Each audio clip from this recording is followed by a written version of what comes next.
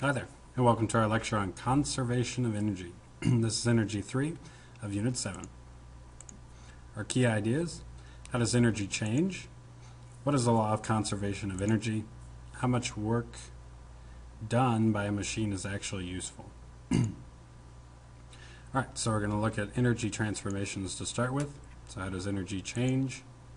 So energy readily changes from one form to another. Whether we want it to or not, it does. So, for example, here potential energy can become kinetic energy. So as a roller coaster car goes down a hill, potential energy changes to kinetic energy. Now let me just draw a little picture for you here. So we've got our roller coaster hill here, right? And at the top of the hill, right before the roller coaster car goes down over the edge, we've got maximum potential energy. So potential energy is the greatest at the top. And there's very little, if any, kinetic energy up here. So very small kinetic energy. Mostly potential. But then as the car or the roller coaster goes down the hill, this potential energy is going to be transformed into kinetic energy because the roller coaster car is moving. So here, just at the bottom, we've now got a large amount of kinetic energy and a very small amount of potential energy. And actually, we could probably go, if we're all the way at the bottom, we could probably go as far as saying that there's zero potential energy at the bottom and all or most kinetic energy. And then if the car was not moving at the top, we'd have maximum potential energy and very little or no kinetic energy. So those are two possibilities. Let's see if I've got some other examples here. So kinetic energy can become potential energy as well.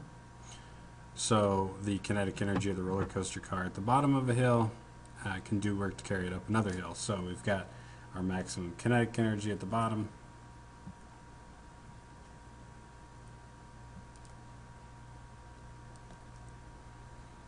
So this kinetic energy that's at the bottom of this hill can allow it to then move up the next hill.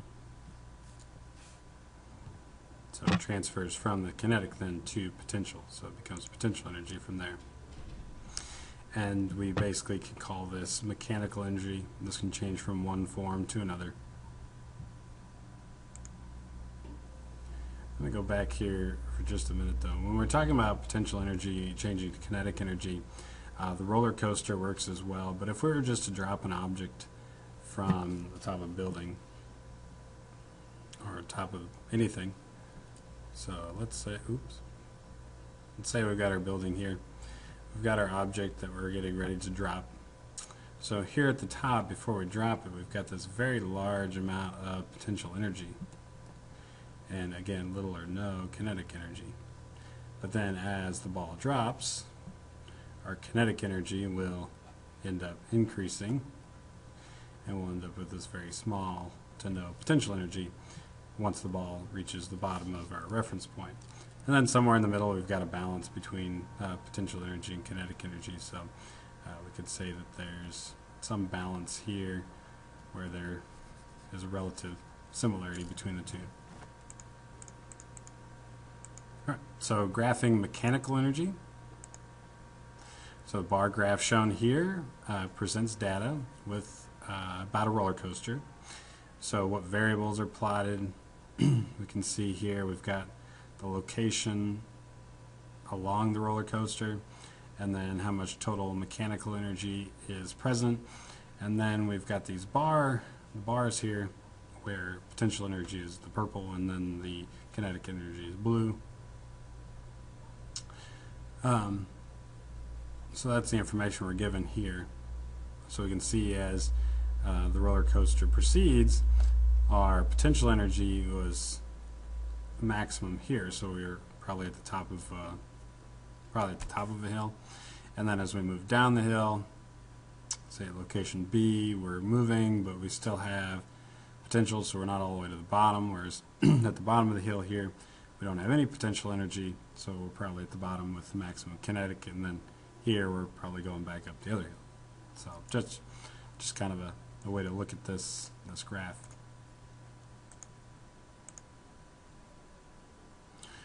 Again, location is the variable on the x-axis, so here's our independent variable.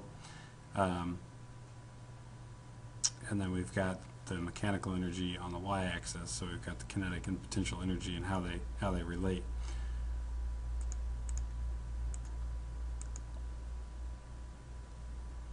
So the independent variable is the location, because the car's kinetic energy and potential energy are going to change depending on where they're at on the roller coaster.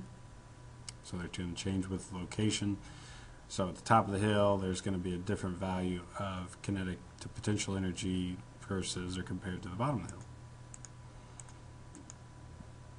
So then the legend here, kinetic energy, potential energy, tells us the car's mechanical energy consists of both of those things, and then it can change. All right, so the law of conservation of energy is telling us that energy is not going to be created or destroyed. So the total amount of energy in the universe never changes, but it can change from one form to another. So when looking at kinetic and potential of the roller coaster here, we end up with the total amount of energy the same. Energy is measured in joules, so the total energy is the same, but then it being potential energy at the top of the hill and the maximum kinetic energy at the bottom, we're changing forms in that case, or the example of changing forms. So energy does not appear or disappear. So whenever the total energy in a system increases, it must be due to energy that enters the system from an external source. So here we're talking about systems and external source, sometimes called the environment. So basically a system, really quick, is just the area that we're focused on at a given point in time. So say just draw a box or a circle around two objects, and we can call this the system. Maybe these are two objects that are going to be colliding, or maybe they've already collided and they're bouncing off each other. Who knows? But whatever we're focused on is the system, and then everything outside that box or the circle here is the environment or external source. So just a quick note. Thermodynamics, it describes energy conservation. So for any system, the net change in energy equals the energy transferred as work and as heat. So whenever this energy is transferred, it can be easily observed by touching. Maybe it got warmer, so that would be an example of some energy transfer taking place because there's heat taking place. Or if an object does something, so it works, moves something some distance, then we've got a energy transfer taking place. This form of the law of energy conservation is called the first law of thermodynamics. So just a quick little tidbit of information there. So thermo is temperature, dynamics, so it's study of the temperature changes, temperature transfers. We can talk about systems being open, closed, or isolated.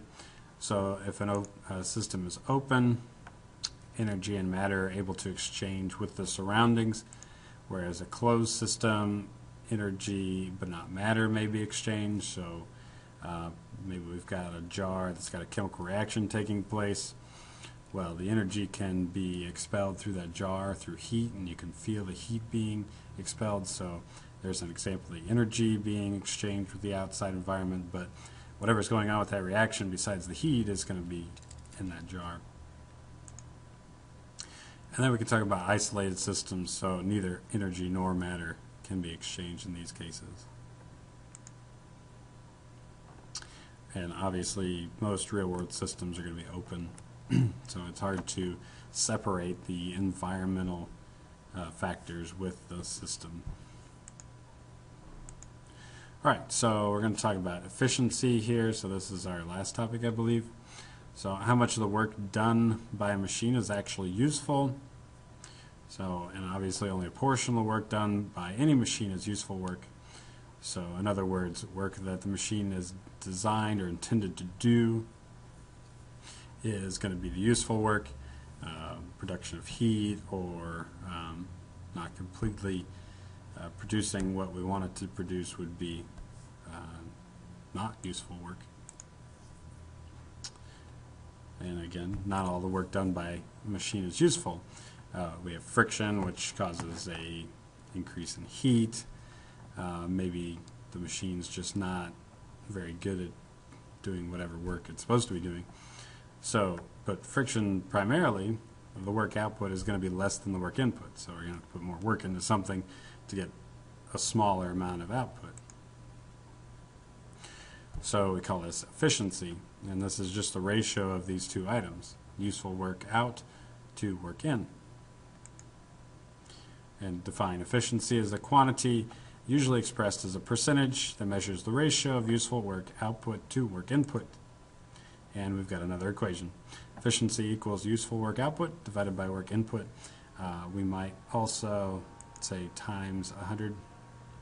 If we wanted it to be a percent, we could put, and I'll just throw that on here really quick.